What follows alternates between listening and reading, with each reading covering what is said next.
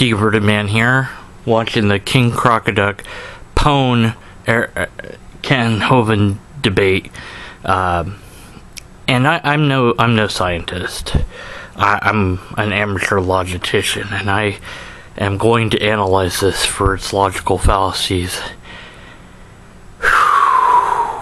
Kent has made, I lost count. I mean, I'm only at 52 minutes, but this is going to require a lot of effort to do it. There's no syllogisms to look at, but that's okay. We've got science versus nonsense, or, well, magic, really.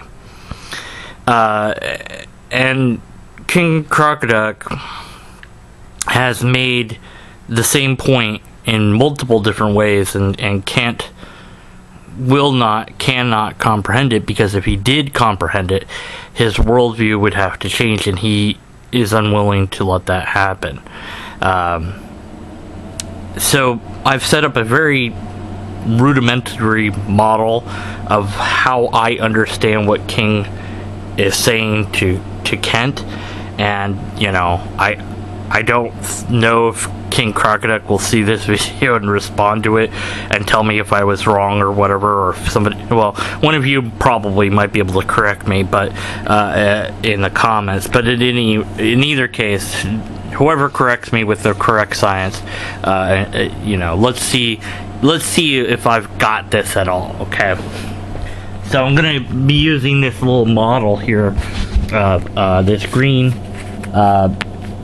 little pokey thing is going to be the Earth, and then this blue is going to be a star, and then I'm going to use red for light. And this is going to be this is the thing that Kent seems unable to comprehend, is that 1 year of light is both a distance and a time. It's like it can't go faster than that. In fact, it can't go slower than that. This is the speed of which light travels. So, this is weird, because he says the star was made, or the universe was made with the mature.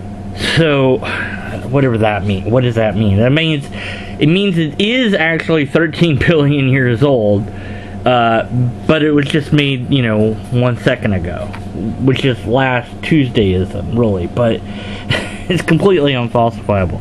But at any rate, it doesn't matter. He's got 6,000 years to work with, so each of these is a year. Each of these red cones, these are from the game Talisman, each of these are going to be one light year away.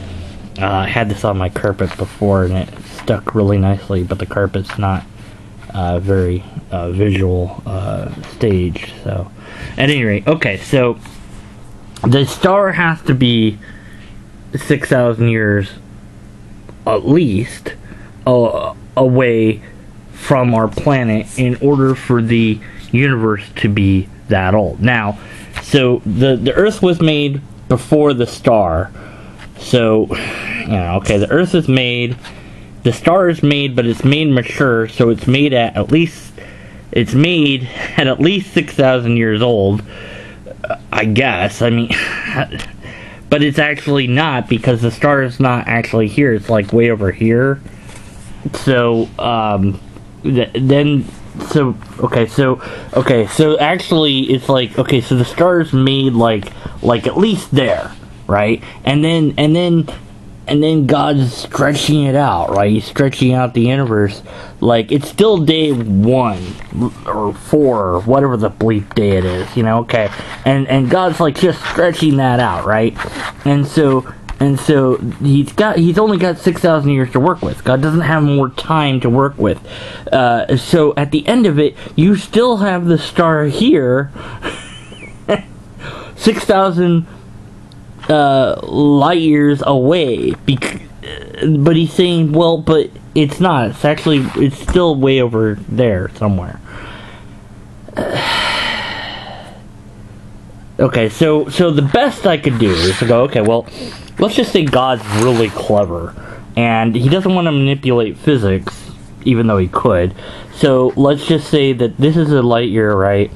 So even though the Earth was first, and then that star is like next, but he's just gonna make it like super, like really close, so that the light can get to the Earth in time. But it doesn't matter. He's gonna move that star.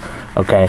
And then he's like, well, the light's constantly moving, so that it will get to the Earth and then keep going, right?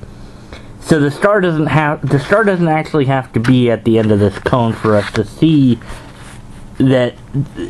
If the star was dead, okay, so if this star is dead, let's kill it. I'm dead. Then the light would still be going. We'd still see the star, but at the end of that year, it would wink out, and that would, the star died a year ago at least, so that's what we would conclude,